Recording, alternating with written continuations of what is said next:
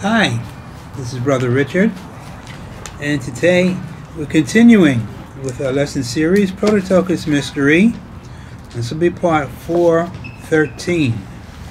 We want to take a deeper look at life in the beginning of sorrows, the time in which judgment is going to be pronounced on this world, and radical change is going to set in thereafter. Scripture teaches with great judgment of the Lord, when it comes, will come the beginning of sorrows. Jeremiah 25, verse 30.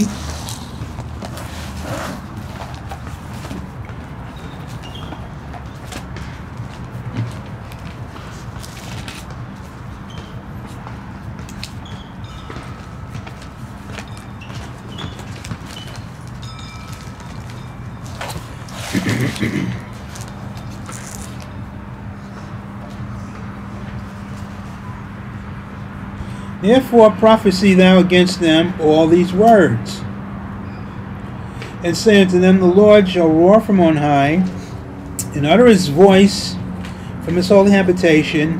He shall mightily roar upon his habitation. He shall give a shout as they that tread against all the inhabitants of the earth. Now, when it talks about uttering his voice and giving a shout, he's going to be uttering utterances which are judgments focusing on the human race as a whole and focusing on every individual in the human race.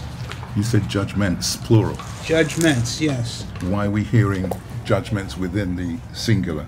Because it's not just one thing. Okay. It talks about uttering his voice, roaring, Yes. and giving a shout. Okay. So this indicates different things that are coming forth from him, pronouncements. In that respect, you have a variety of things going to take. When he speaks, something's going to happen. Sure. And if he's speaking in a variety of utterances, every single word is going to have a dramatic global effect. Should we understand that this translates into various groups within the human race, each group receiving their particular judgment? Yes. And individuals. Yes. We see this translated Luke 21:35.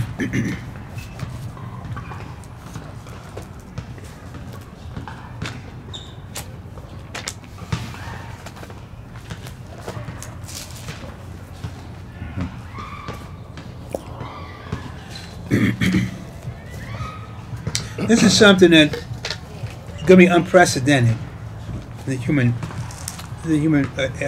existence, human conditions. Never been experienced before. Never. The judgments, basically, that have fallen on the earth have come from YHVH. This is the first time Elohim is going to speak a judgment. Did you just say all previous judgments are from YHVH? Okay. YHVH. Right. I thought you were saying this judgment is coming from YHVH. No, the previous judgments are from YHVH. They've been regional. But this is a global judgment affecting the whole creation, focused on the human race, on the surface of the earth, its activities, its state of existence. It's going to be all-inclusive. And we see this reflected in Luke 21, verse 35. As far as a snare shall it come on all them that dwell on the face of the whole earth. This is unprecedented. It has never happened before. This is something on the alignment of the fall of Lucifer and its effect. It's going to affect the creation. It's going to affect the people. It's going to affect conditions of life. Every utterance he makes is a command for something to take place. It doesn't break down what the utterances are, but it gives you the background and the effect that it's going to have. It's going to affect the creation. It's going to affect life, the reality of existence, and it's going to affect every single individual on the face of the earth. How will it affect nations like giants, Yeti, Bigfoot, so on and so forth, reptilians? How are they affected at this time? You will note the focus is on the surface of the earth and the human race. All the other things are peripheral. Fourth Empire, cryptids, all the rest of that. This is coming later. Yeah. Now, having done that, we want to take a look at touch upon some things that will affect. Scripture teaches many will die in that day.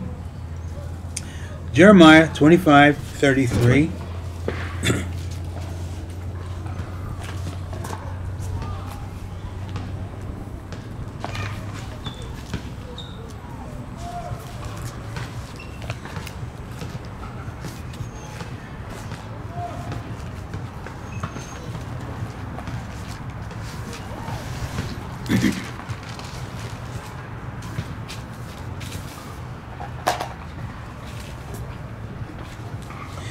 And the slain of the Lord. We want to focus on this statement. The slain of the Lord shall be at that day from one end of the earth even unto the other end of the earth. They, the slain of the Lord, shall not be lamented, neither gathered nor buried. They shall be dung upon the ground. So when he speaks, the judgment that he's speaking is going to bring death upon specific humans from one end of the earth to the other. That's why it's called the slain of the Lord. It's speaking about a judgment on you get somebody in Russia, somebody in Scandinavia, somebody in America. From one end of the earth, conditions are going to take place from that pronouncement that are going to ultimately wind up with that person dying. That's why it's called the slain of the Lord. The death resulted from the judgment that he spoke in Jeremiah 25.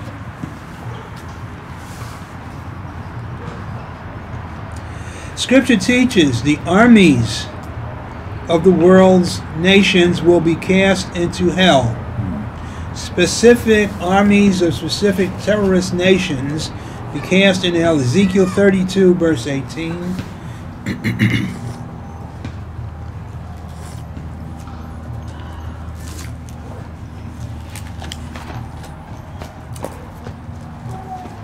Excellent, thank you. What'd they do? You made the copy. Oh.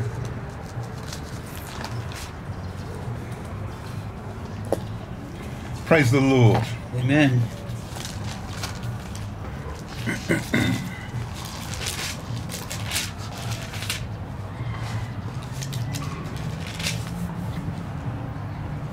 Ezekiel 32, verse 18. Son of man, wail for the multitude of Egypt, and cast them down. Her and the daughters of the famous nations. The word famous there is mighty.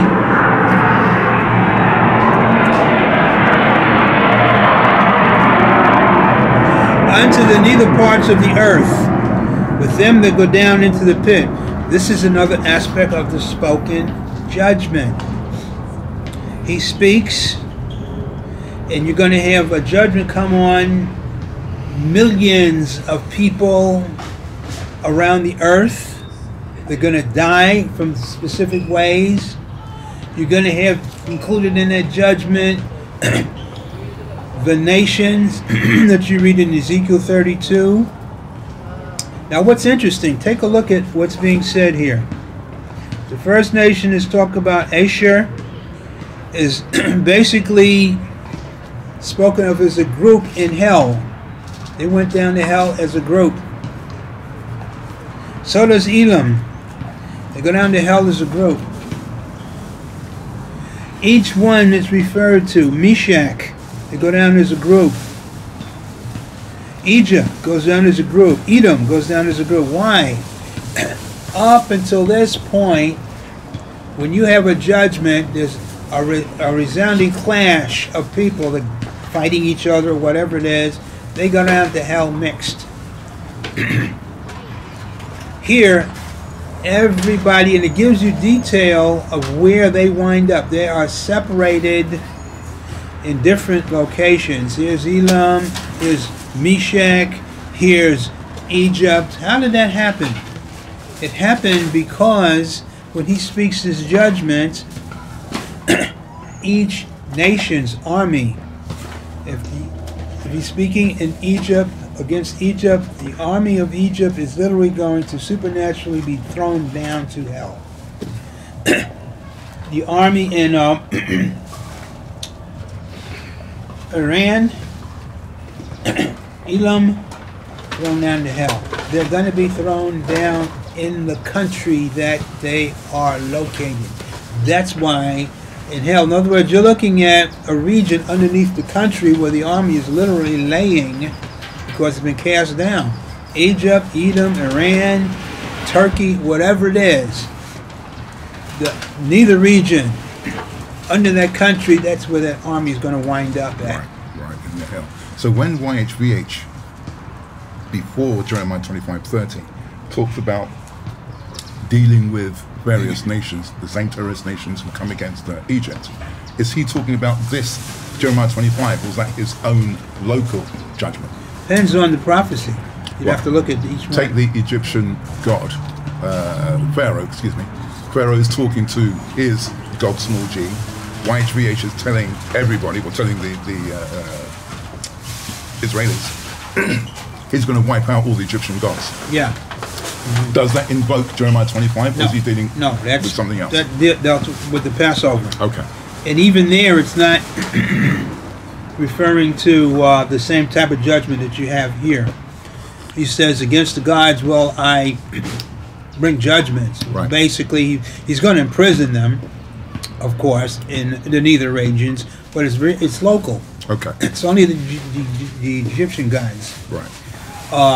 And in comparison to this judgment, insignificant. Sure. So you're describing intensity now. Okay. Yes. Unprecedented. Never experienced judgment, because it's the first time Elohim is speaking. And the fact of what Elohim speaks is irrevocable, eternal, immutable.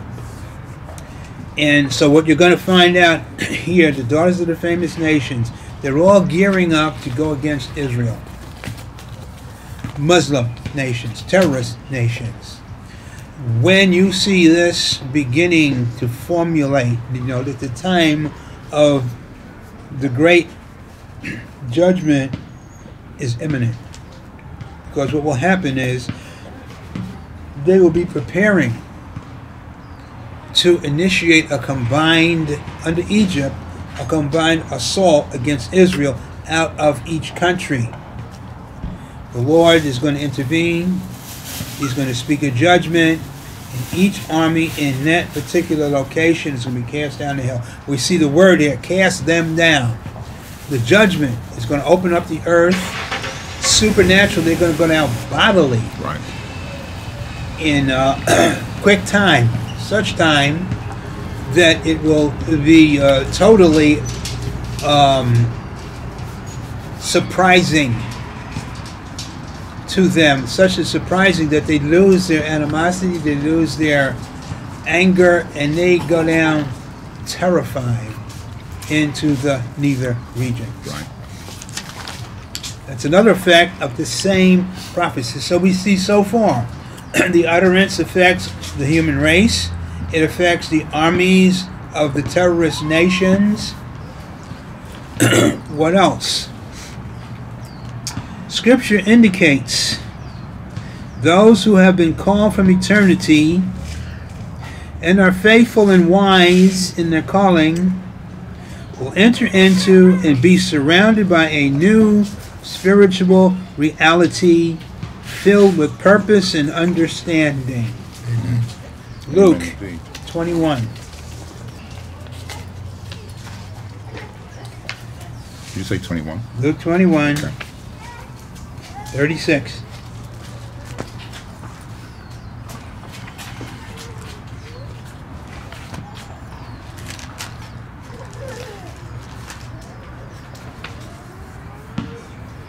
Watch ye therefore, and pray always, that you may be accounted worthy to escape all these things that shall come to pass, and to stand before the Son of Man. How do you escape?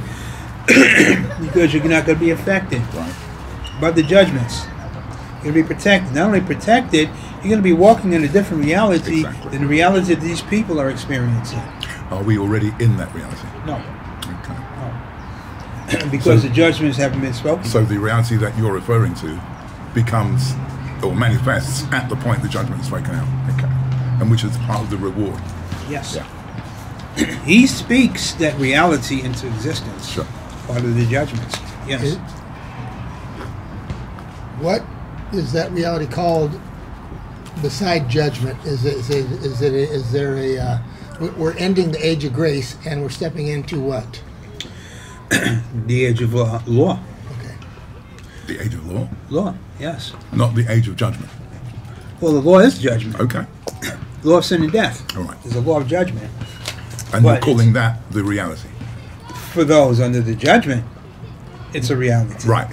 I thought he was asking you for those who are not under the judgment. Actually, I was in a generalized perspective, hoping to get what you just now drug out of him. Right. No. Wrestle him. No, for those, the age of grace doesn't end.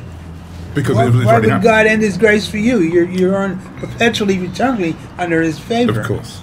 So, since you've brought that up, the age of grace covers Zephaniah 2 and 3. Hid. I'm referring to that word, you shall be hid under his hand. Hid is a continuous age of grace. Okay. But since you said that the reality that covers those who are righteous at the point that the judgment is spoken out, it sounds like it's something in addition to this age. Well, it's an expansion. Okay. It's a matter of fact, you read, I was just getting ready to go into that scripture. Praise the Lord. Luke 17, 33.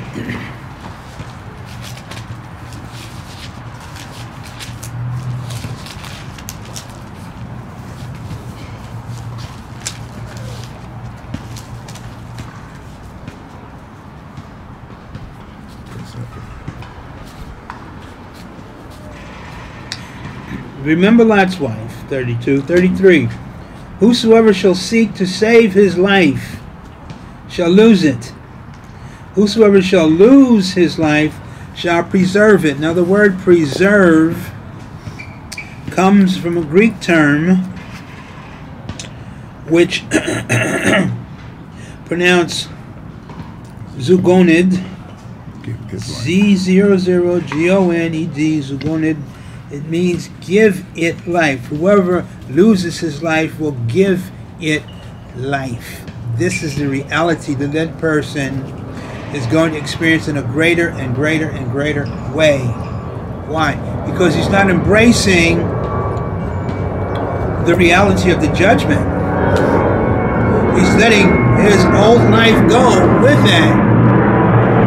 He's embracing the new life that he's been living, which is expanded. Okay, Brother Jones. Yes. So this day is going to happen. It might be tomorrow.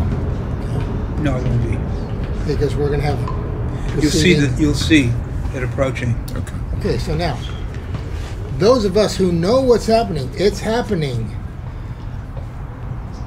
We are immediately going to have, because the Father has made a reality for us to preserve us. It's going to be scary. It's going to be, how shall I say, so indifferent. We that have been preparing, we will be given what it is that we are to go through this period of time. Everybody else around us, surrounding us, is in a panic mode. What are we to do? Are we to try to go with like-minded, preserved Prototokos?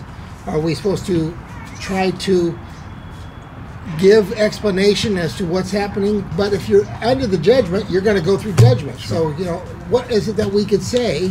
Well, we're going to cover that.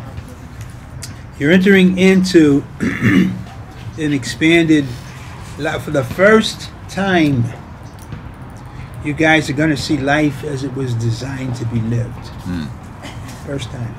So this sounds like the point at which miracles will be done greater than those which Jesus did when he walked the earth. Okay. Yeah. You just spoke where we're going. Oh, praise the Lord. Okay. You notice what it says right after Luke 17:33.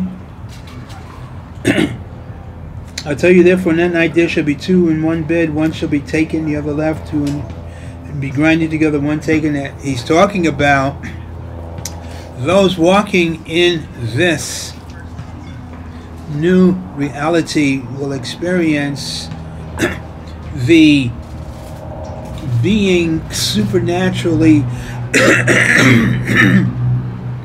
preserved for the inheritance. You're walking in this life, you've given up the old, you've embraced the new at the point in which the time for those to be gathered for their inheritance will take place shortly. Shortly, okay. In other words, when that happens, there won't be any problem because there will be only those who are experiencing the newness of life. So you could say in verses 34 and 35, where we see the word taken, we're talking about the new reality as well as the gathering. Well, they're one and the same. The new reality leading to the gathering, yes. Because they're in the new reality. Right. But we want to address... But does that mean that the two in the bed, for example, one can't see the other? It means that one's not ready, the other is. But the one who's not ready can see the one who is ready. Oh, sure. Okay. You're going to be fellowshipping with people. Throughout that period of time? Yeah, okay. Definitely. But they're going to see differences, surely? Certainly.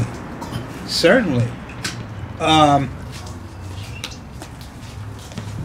You'll be living in two different realities, but you're going to be living in the same dimension, of existence. Yes. You're going to be affected different ways. The person next to you is going to be in a state of torment, doubt, all the rest of it. The reason he's with you is because you're giving him an understanding and assurance he didn't have. Which is what he's talking about. But he hasn't accepted it. Sure. So you're going to walk to that point in which the division takes place. You're gone. He's still here. So that's true to a small extent even now. Certainly. Yeah.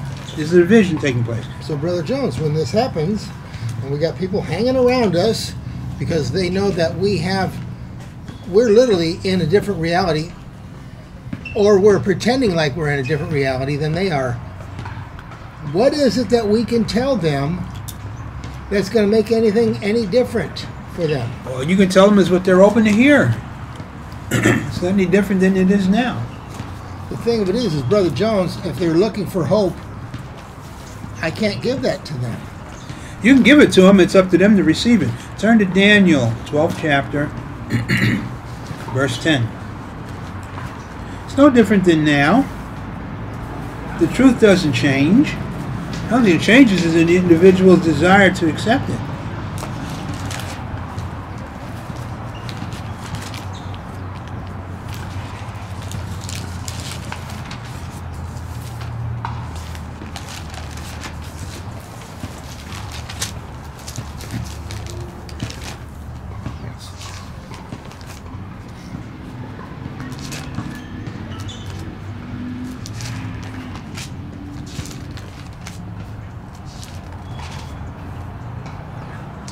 Many shall be purified and made white. These are the Prototokos teachers and the elders.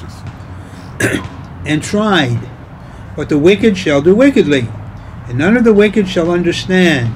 But the wise shall understand. Because you're in this reality, you're being given consistently purpose and understanding because of the Spirit that's dominating this reality that you're open to and receiving all the benefits from. The guy next to you isn't. Mm-hmm. He may be a brother, but if he hasn't opened himself up, if he's still holding on to that old life, yes. He's number one, he's in a different reality. Although you're both together, you're experiencing one glory, he's experiencing something totally different. is going to maximize at the point in which you're taken and gone to your inheritance at the gathering. He's going to be left out. That's where the XY axis crosses when the Lord returns to give the faithful their reward. But let's go on.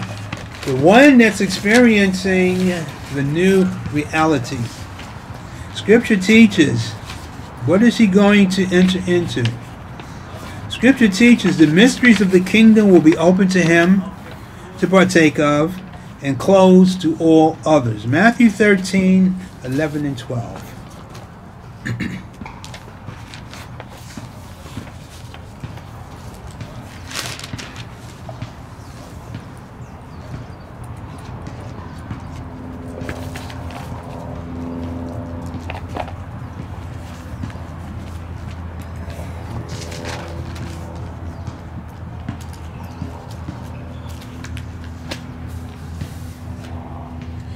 He answered and said unto them, because it is given unto you to know the mysteries of the kingdom of heaven, or the mysteries of the kingdom of the heavens, but to them it is not given. This is going to be expanded 100-fold at this time.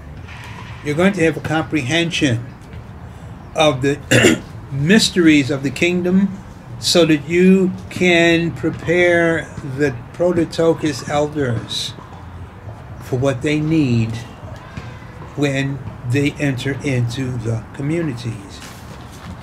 Notice what he goes on to say. Why? For whosoever hath, you've laid your life down, you've gone away from that, you're embracing the new, so you have what we're going to receive is more and more and more and more what you're progressing into. Right.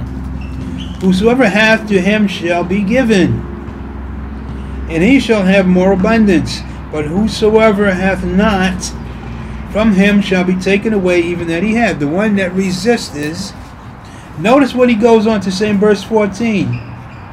In them is fulfilled the prophecy of Isaiah, which saith, by hearing you shall hear and not understand, seeing you shall see and not perceive.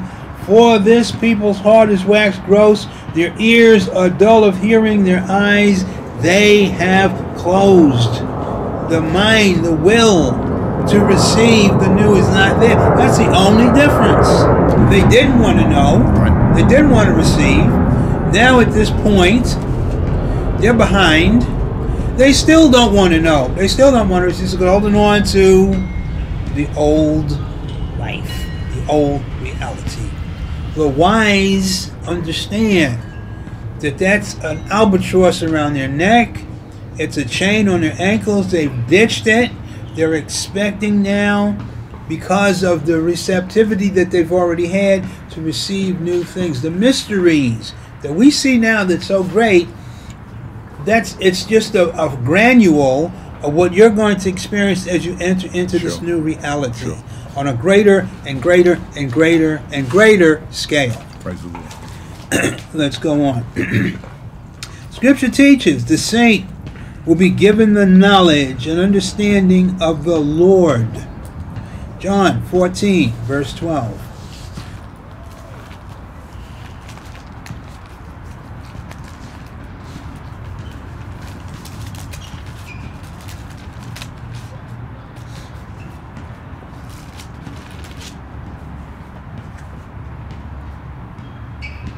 John 14, verse 12. Now, Jesus is talking about, this whole chapter here deals with the future, the place that he's going, the preparation that he's going to make at that time. Verse 12, he says, verily, verily, I say unto you, he that believeth on me, the works that I do shall he do, and greater than these shall he do, because I go to my Father. It's going to be sealed. They're prepared. He's prepared. He's completed the ability of those who follow him to enter into the fullness of what they have been called to do. In that respect, you're going to see the works that he did. Everybody on that level will do. Now, what are we talking about here? There's a couple of examples. Scripture teaches he will understand the individual, the saint, Prototokos teacher. He will understand the way to multiply from scarcity. Matthew 14, 17 to 21.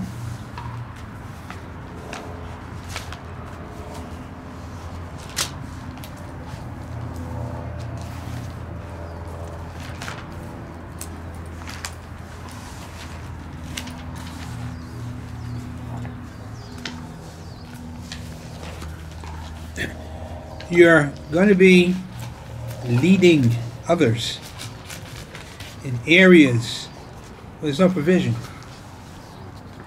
You got 10,000 people behind you, and you're in a region of bombed out, deserted, ramshackle, former metropolis, now nothing. What do? Verse 17. You say, well, what do we have here?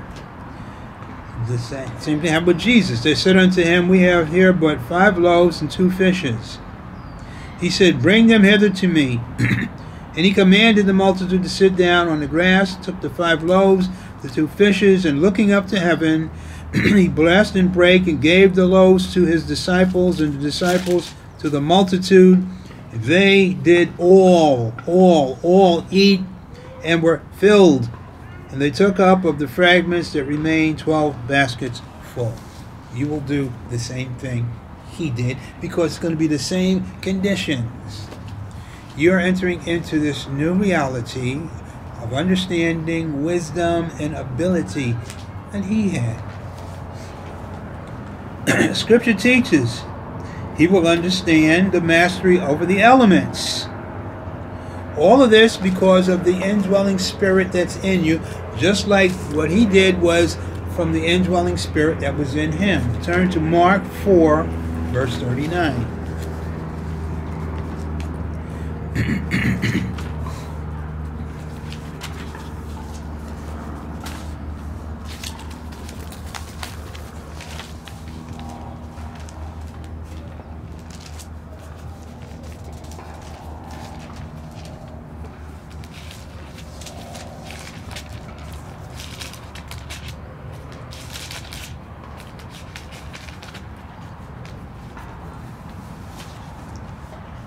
And he arose and rebuked the wind and said unto the sea, peace, be still. And the wind ceased, and there was great calm. You're going to be able to do the same thing. You'll have mastery over the elements. When it's needful, you'll be in control. But let's go on. Scripture teaches he will be able to discern the great portents of the heavens. Luke 21, verse 11.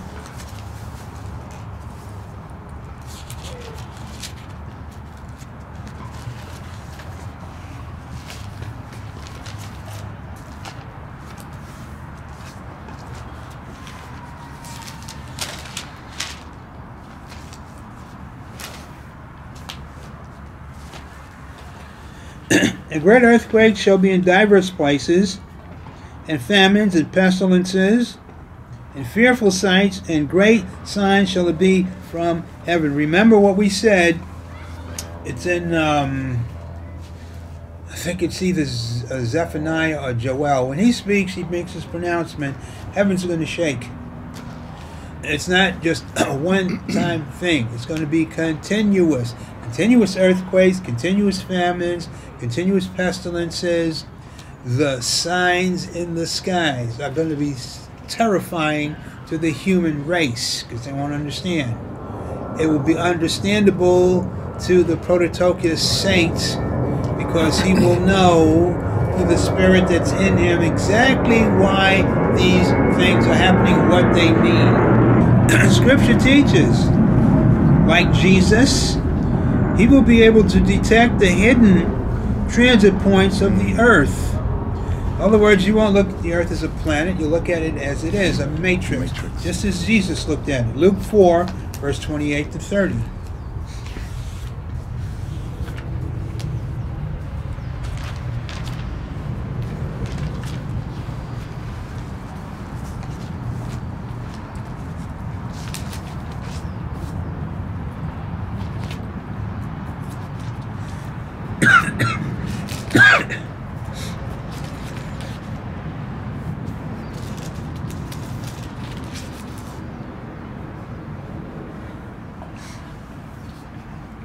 Jesus goes back to his hometown, presents his credentials, they want to kill him. And all they in the synagogue, when they heard these things, were filled with wrath. Rose up, thrust him out of the city, led him unto the brow of the hill whereupon their city was built, that they might cast him down headlong. But he, passing through the midst of them, went his way. The word went there comes from a Greek term which means walking through. So he was able to initiate a transit point in the midst of these people. They're surrounding him, pushing him to the brow of this hill to throw him out. He opens an opening in the matrix and just walks through the midst of them out the other side and goes on his way. You'll be able to do the same thing because you'll understand the true nature of the earth is. And they wound up scratching their heads, where did he go? Mm-hmm. All this is part of embracing this new reality, which you begin now. You're going to feel it. You're already feeling on the inside. It's just going to become greater and greater and greater until you reach a point where the things in the earth reality begin affected by the judgments. And when that happens, you will know, and you will be open to affect many, many, many people. Not only Prototokos, it's going to be a lot of temporal Christians following you, seeking understanding as well.